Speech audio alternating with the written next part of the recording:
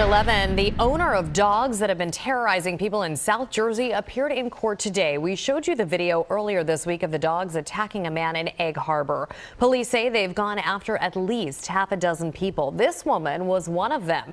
They bit her down to the bone. Very terrifying. I turned and I saw them coming and I was able to brace myself. Then they just all jumped on me. During owner Esau Morales' court appearance, we learned that his dogs have not been properly vaccinated.